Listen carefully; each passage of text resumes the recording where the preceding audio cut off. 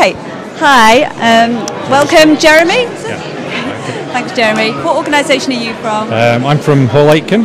We're a research and support company, and we help social enterprises and others improve what they're doing and have a greater impact.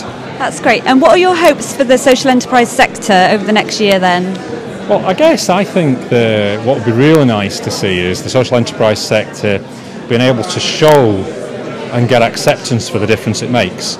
Because I think a lot of the time people can be a bit woolly about it and think it's good because it's social and it's community, and rather than actually saying this is the real difference that we're making and getting policymakers to recognise that as well. So that's what I'd hope. Yeah. And what would your role be in that then? Well, given that we do help people do that, I guess one of my roles would be earning some money doing it and helping others to do so.